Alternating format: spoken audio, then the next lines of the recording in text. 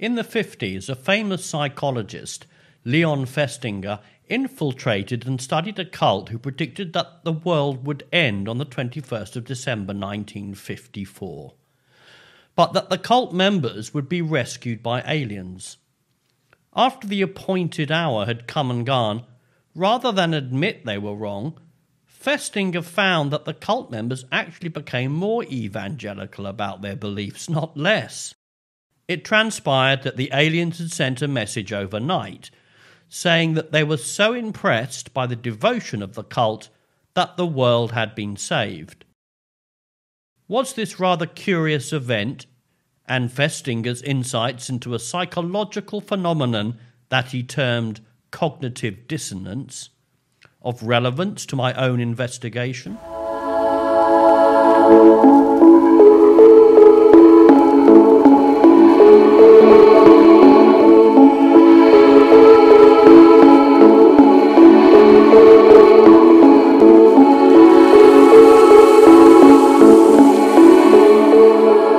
As I was leaving the hotel at the end of my Swedish adventures that I realised I had forgotten to put a rather important suspect in the dock, the intellectual establishment, who had bought into the dramatic predictions by Neil Ferguson at Imperial College in March 2020. This had been promulgated through highly respected media outlets such as BBC's Radio 4. If one just imagines everybody in the country getting this disease at the same time, then you have the whole year's worth of deaths suddenly happening over the next couple of weeks. And just imagining what that would do to the hospitals, what that would do to the cemeteries, would be absolutely horrific. And that's exactly what the Imperial Group found in their analysis. They said that if the virus was just allowed to let rip, we did absolutely nothing. Then around 80% of people would get it and about 500,000 would die. I've just been listening to a couple of podcasts, Radio 4, more or less show, broadcast in March and then May. And the one broadcast in March was kind of quite interesting to me because it made me sort of like doubt myself. It made me wonder whether or not I've got completely the wrong end of the stick here. One thing that seems to be going around is, well, it's like the flu. I mean, just looking at flu and flu deaths, is it like the flu? Well, no, it's about twice as infectious as the flu and about roughly 10 times as dangerous, perhaps. Twice as infectious and 10 times as dangerous.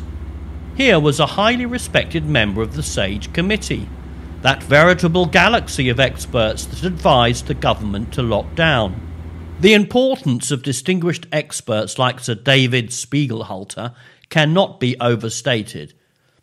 The government completely relied on the SAGE Committee's recommendations, and the messaging also went the other way, rippling out through highly respected media outlets, reaching the educated middle classes who might not trust politicians, but would certainly listen to eminent experts on the BBC. What my doubt came from was here was someone whom I'd already formed a kind of preliminary view of, respect, such that I was bought in to believe what he had to tell me. From the outset, I had nevertheless struggled with the basic idea that a disease could be both highly infectious and highly deadly. Flu is infectious and sometimes deadly, and the common cold, of course, is highly infectious but not at all deadly. Other diseases like AIDS or even rabies are not very infectious at all, but highly deadly. Was it really possible that a disease could be both? It was a groundbreaking ceremony for a new factory. In the film Contagion, this was the premise: a disease both highly infectious and highly deadly. We have a virus with no treatment protocol and no vaccine at this time.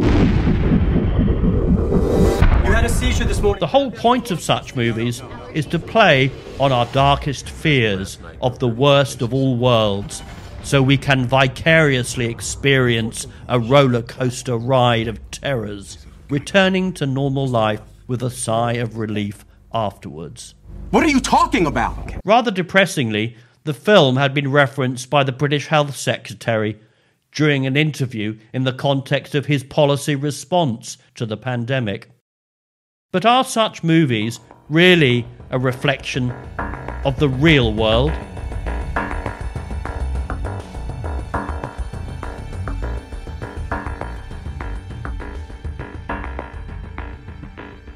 It was not very long before David Spiegelhalter's comments on the Radio 4 show seemed fantastic themselves. Having originally estimated it as 34 times more deadly than the flu in March, the WHO itself published a paper in June estimating its lethality as way below anything that Spiegelhalter had referred to. Barely twice as deadly, or actually even less, as the study focused on harder hit, more dense areas of population. It went unnoticed and unreported in the media. Experts in Sweden were infected by the fearful predictions and applied Ferguson's model to their country, laying out predicted death and hospitalisation rates for competing policy scenarios in a series of graphs. According to their projections, the Swedish government's response, if they did not lock down, would pass 40,000 deaths shortly after the 1st of May 2020 and continue to rise to almost 100,000 deaths by June. Of course, Sweden's government ignored them and stayed the course with its milder mitigation strategy, and as of April the 29th, Sweden's death toll from COVID-19 stood at 2,462. And its hospitals were nowhere near the projected collapse. The most interesting voices, perhaps, were those on the ground, such as funeral directors. And I noticed that in 2020 of April and March, I had 12 consecutive nights where I was called to go exclusively to care homes. And that isn't normal. That's never happened in 15 years. I'm a small family-run business. That was really, really unusual, and it screamed first wave. That lasted from January, February, March till about the second week in April. It was 2 weeks, very intense. I remember being extremely tired at the time because the phone rang every night at 3 or 4 in the morning to another care home. And then as quickly as it started, it totally stopped. But the deliberate attempts to label every regular death with COVID continued, and it was really intense. So why had Dr. Spiegelhalter and the SAGE board not at least revised their opinion after the initial panic had passed and neither hospitals nor cemeteries were overrun? Surprisingly, principal SAGE members seemed to want to continue to pursue the Hollywood narrative, inflating the dangers and risks with their fantastic graphs. We now have statistics that suggest that it is actually no more deadly for those under 70 than the flu, and for those over 70, only twice as deadly, not 10 times. What was going on? Leon Festinger's study of the end-of-world cult was the practical, real-world application of a theory he had already arrived at through a series of experiments. He gave subjects a deliberately pointless task, but split them into two groups. The first were paid good money, the second only $1. What was interesting was that the second group were more passionate about the pointless task than those who had been properly paid. In an experiment last week, and she said it was very tedious. Oh, I don't think that was the same experiment, because this one wasn't boring at all. I didn't think so. In order to deal with the dissonance between their beliefs in the task and the discomfort of the fact that the task was actually pointless, they manufactured justifications. I think maybe your friend was wrong. Perhaps it's a different experiment, because this was a lot of fun. It appeared to me as if it were a puzzle. We had to turn these knobs, and I tried to figure out what we were doing it for, but I really couldn't figure it out. Perhaps you'll have better. Whereas those who had been paid already had their justification, the money, and were happy to denounce the task as he said it was pretty miserable, and that I should do everything I could to get out of it. Other theories might predict that the man who is paid most would have the highest motivation for enthusing over the dull task and would be most sold on it himself. Cognitive dissonance theory leads to an exactly opposite prediction. The man who is paid $20 knows that the task is dull, but he also knows that he had sufficient justification for saying that it wasn't. How about the man who is paid $1? He knows the task is dull, but he has two discrepant thoughts. He also knows that he did not have sufficient justification for saying that it wasn't. For him, there is dissonance. Time after time, we have seen what follows. He reduces the dissonance by changing his opinion about the dullness of the task. And it's interesting because in Sweden here, they have a completely different approach, which is starting to kind of be borne out. I mean, they have not got, by no means have they got, by orders of magnitude have they been suffering any like the sorts of deaths that if the imperial model was applied to Sweden, you might expect to happen. But I think what is interesting is that, you know, once the argument is set, once the agenda is there, once all your intelligentsia and your scientists, your professionals, or the rump of them, once your government is convinced of what I've just described, 1%, highly infectious, 80% of us are going to get it, and you model that out, whoa, it's end of story. And you can see why people like Peter Hitchens and other critics of lockdown are so frustrated, because they're not allowed even to have that argument any longer.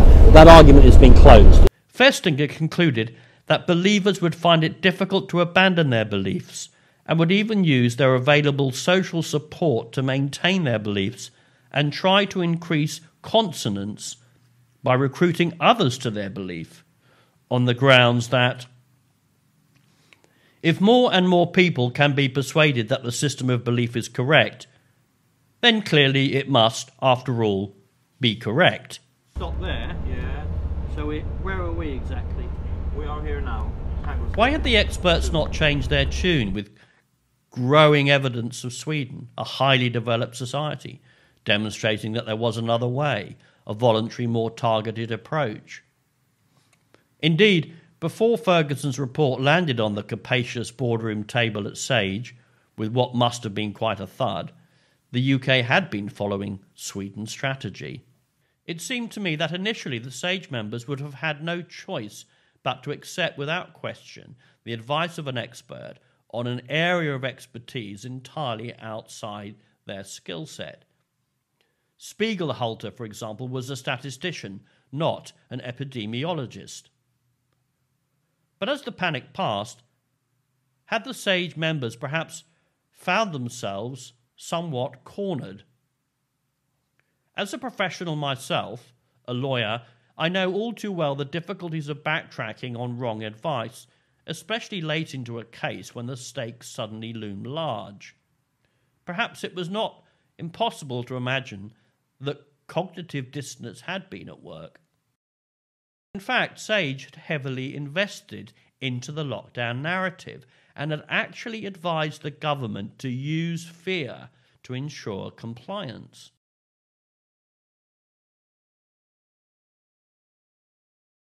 The government had been only too happy to oblige.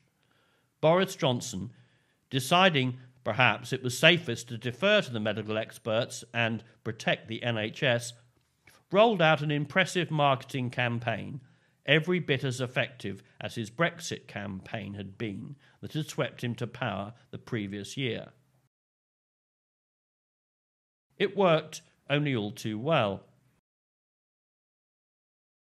I had, early on in the process in 2020, I had a pandemic guy that would ring me up every week. He announced himself, he rung the phone, I picked the phone up, he announced himself as a government-sponsored pandemic guy, and he said he would be calling me every week. He asked me what my capacity was for deceased, how many people I'd picked up that week, and how many were COVID, and perhaps where they'd come from as well. So I would kind of, every week he would call, and I hasten to add, it wasn't any one person. A number of different people undertook this task, and I was speaking to them on a weekly basis. And I was found that the conversation was being kind of steered. So, for example, on a Monday I would get a call. I would say, yeah, I picked up a gentleman and a lady, both in their 90s, from care home. There was no COVID test done. They didn't appear to be COVID, and as far as I'm aware, they're not COVID deaths. And then he would kind of say to me, okay, but wasn't there COVID in that care home?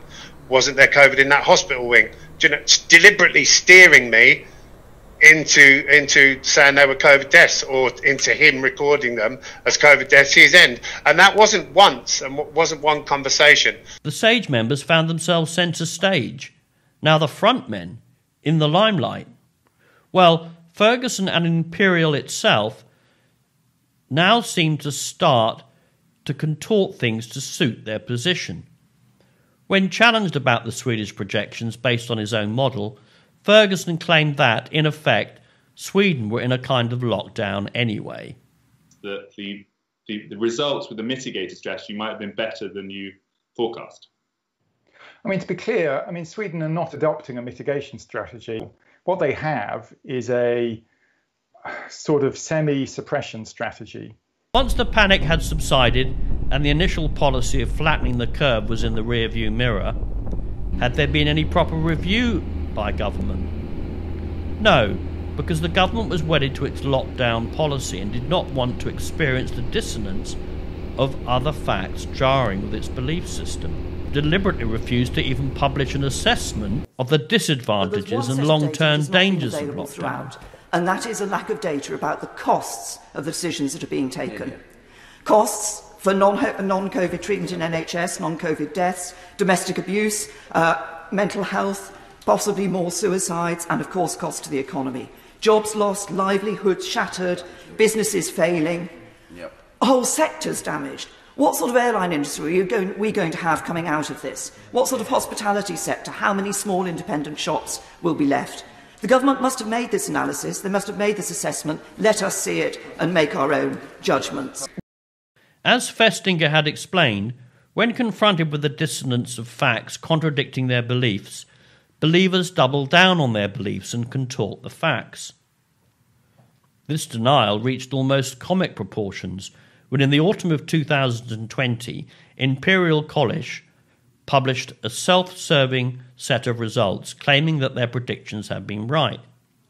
By a brazen effort of intellectual contortionism, they produced two reports saying diametrically opposite things. And if you apply that same model across different European countries, you can estimate that about 80% reduction of 80% or more of the benefit is due to complete lockdown. But let's take a look at Model 2 that is at the lower tier. And again, this is exactly the same data. And what I'm showing you in this one is that actually lockdown had absolutely no benefit. You can see that the point that lockdown is introduced, the RT is already pretty much in the range of 1. So in the European data, Model 1 shows a tremendous benefit from lockdown. Model 2 shows absolutely no benefit. Which of the two has a better fit from a scientific perspective? There's different tools that we can use to see which model is more accurate and most parsimonious. Actually, it's Model 2. But what was published in the literature was Model 1. I think this is why it's so interesting to be doing this mini documentary from Sweden, because here they've got a completely different narrative. They have got measures in place, but they haven't totally locked down the country. They've obviously looked at the facts of the situation from the beginning, and they've just formed a different view to the UK government, and, well, to most of the other European governments. But they've perhaps decided to look at the detail, to look at the, to tailor their response to what they knew at the time. Sure, everyone knew that Italy was having troubles, but just because Italy was having troubles, does that mean that they would be having troubles in other European countries in the same way? And indeed, even so, did that justify a blanket lockdown response when you could have used tailored measures to deal with the problems that old people were having and the problems that the care homes were having? I mean, that would have been a tailored response. I can't help but think, as a matter of reason, the reasonable approach has simply been to put all your resources and energy into looking after the elderly who were exposed, but letting everyone else get on with their lives. I mean, why can't you isolate the elderly? And indeed, you could invite them to be isolating themselves, and they probably would follow your advice. I mean, why wouldn't you if you're an older person and you're facing the prospect of death if you catch the COVID-19? The whole thing could have regulated itself just as it has regulated itself in Sweden. We're no different from the Swedes. We're able to take guidance, enthusiastically take guidance, has been illustrated by our response. So what's interesting, having this sort of window on the UK from outside the UK, is how if you make a decision and it's not the right decision, there's kind of an organisational behavioural groupthink that falls behind a bad decision. It's earnestly as if a good decision is made, perhaps even with more enthusiasm, because you know how it is. We tend to defend our bad decisions in life with far more enthusiasm than we do the good ones. Against such a backdrop, I wondered just how likely it was that anyone at Sage, David Spiegelhalter, or any of the others, would have spoken up.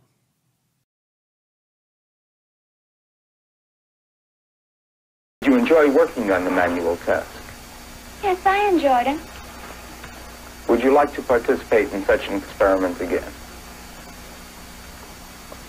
Yes, I think I would like to. Perhaps for the first time ever in the history of pandemic management, it also became necessary to find new ways to inflate the fear amongst the population rather than diminish it, evolving new plot lines. Now the virus was mutating into scarier, more highly infectious, perhaps more deadly variants. We really did seem to be in Hollywood fantasy land after all.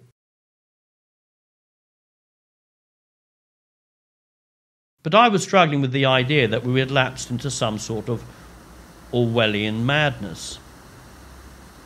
It seemed too far-fetched. I now felt a cognitive dissonance all of my own. So I decided to put my outlandish ideas on the back burner and turn my attention to an easier target. It was time to put global corporations in the dock. This seemed a much safer subject of investigation than having to face the alarming ramifications of Festinger's theory. Surely they would not do this to us, would they?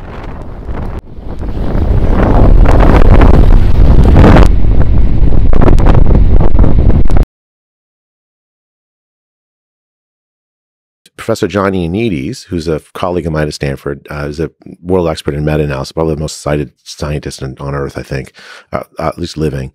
He did a meta-analysis of now 100 or more of these seroprevalence studies. What he found was that 0.2% is roughly the worldwide number. I mean, in fact, I think he cites a lower number, 0.15%, as the median infection fatality rate worldwide. So we did these studies, and it generated an enormous amount of blowback by people who thought that the infection fatality rate is much higher, confused. And you're right, it was a very important result because we had just locked the world down in middle of March with, I think, catastrophic results. And if that study was right, if our study was right, that meant we'd made a mistake. And not because the death rate was low. That's actually not the key thing there. The key thing is that we had adopted these policies, these test and trace policies, these lockdown policies aimed at suppressing the virus level to close to zero. That was essentially the idea. If we can just get the virus to go away, we won't have to ever worry about it again. The main problem with our result as far as that strategy was concerned wasn't the death rate. It was the 40 to 50 times more infections than cases. It was the 2.5% or 3% or 4% prevalence rate that we identified of the antibodies in the population. If that number is right, it's too late. The virus is not going to go to zero. And no matter how much we test and trace and isolate, we're not going to get the viral level down to zero.